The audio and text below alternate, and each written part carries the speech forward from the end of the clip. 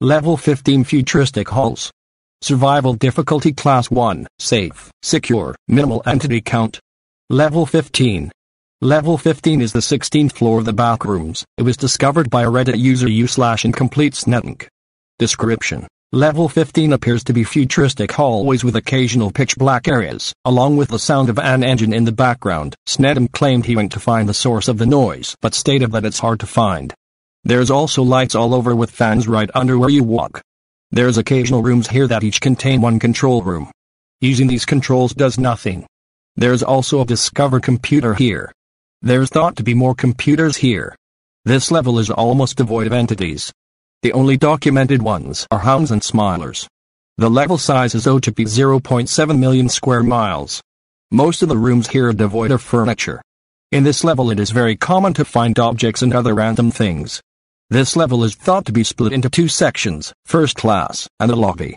First class is the first area you'll encounter. It represents a first class on a futuristic airplane, though coming across rooms with chairs is incredibly rare, making this area different from a regular first class. There are rarely entities here, though it can happen. This area is mostly made up of halls, though it is possible to find control rooms here. The lobby is the second area you will find here after wandering far enough from where you started. This area entities are more common, though they don't seem to be that aggressive as usual.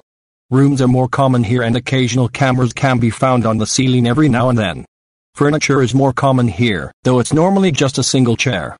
The main lobby here has a futuristic table with futuristic chairs. On the table is a computer linked to the cameras in the 5-mile radius. Colonies and outposts. There are no known colonies/outposts in this level, though it is not that hard to set one. Remember, attempting to find colonies in any level is not recommended, as the backrooms are infinite, and the colony/outpost could be dangerous. Entrances and exits. Level 15 is extremely hard to get into, as only one has got in. Snedim claims that he opened thousands of doors in level 3 and then one led here. The only known way to leave is to no-clip into negative levels.